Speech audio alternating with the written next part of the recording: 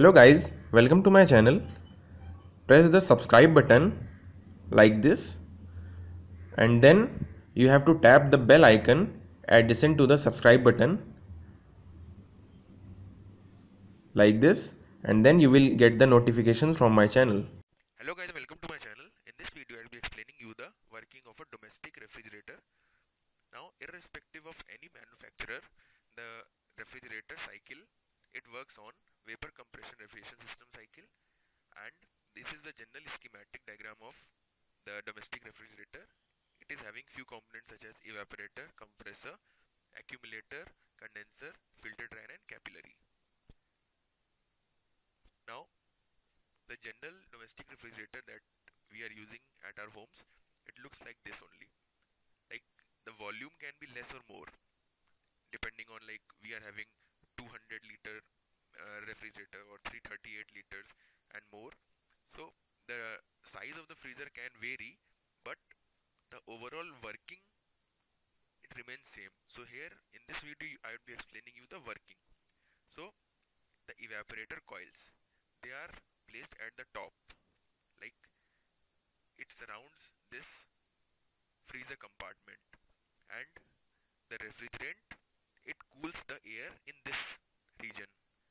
So the lowest temperature of the freezer is at this point in the freezer section. Here we generally keep ice creams or other refrigerated foods. Like here the temperature is below 0 degree Celsius, near about -10, -20 degree Celsius, whatever we set.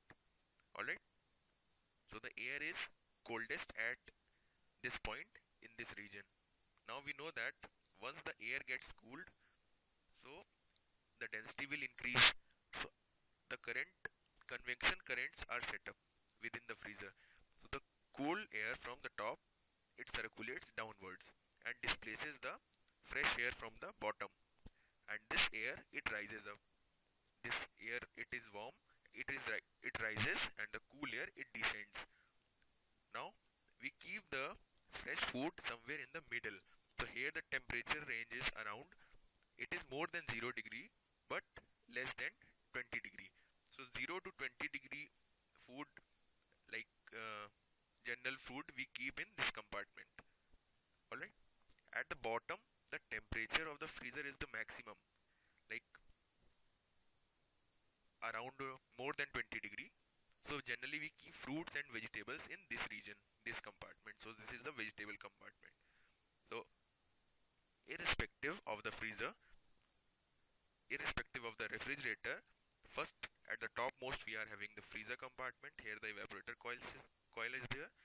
Then the air descends at the bottom, and at the bottom we keep the fruits and vegetables which require higher temperature for storage. Alright, here it is the defrost button, which is shown by push button.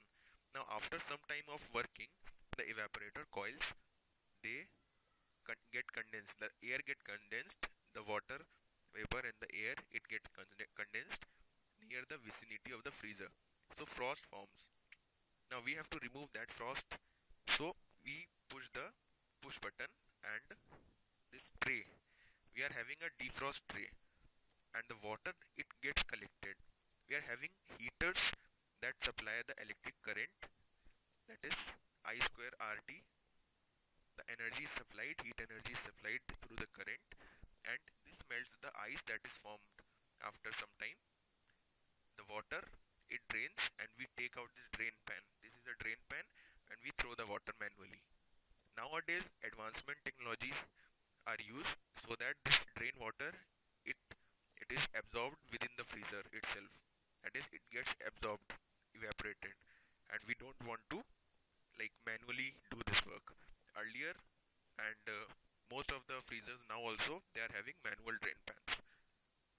So we collect the water after defrosting and we throw it, and again put the tray back, and again push this button.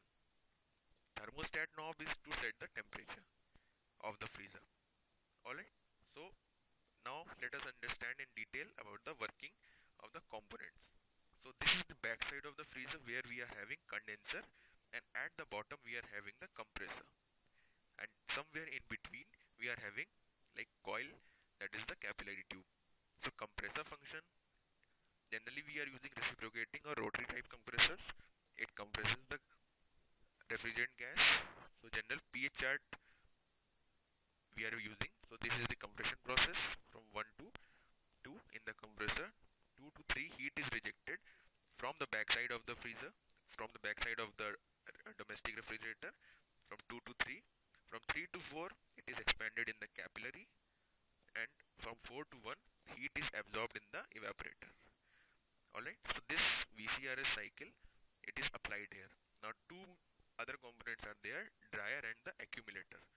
So dryer, as by the name you can understand that dryer is to capture any liquid droplet before it goes into the capillary tube, because it can clog the capillary tube and it can prevent the refrigerant from flowing in the capillary tube.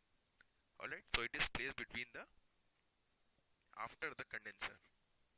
So it is called liquid line filter dryer, general term. Alright, and accumulator is also used. Now accumulator, it prevents the liquid droplets from going inside the compressor. So it allows only the vapor to go inside the compressor. So I think this video you understood the fair working of domestic refrigerator. If you found this video helpful, please share this video, please like this video, and please comment for any suggestion, feedback, and please share this video. Do subscribe if you have already not subscribed, and I would be seeing you in the next video. Till then, take care. Bye bye.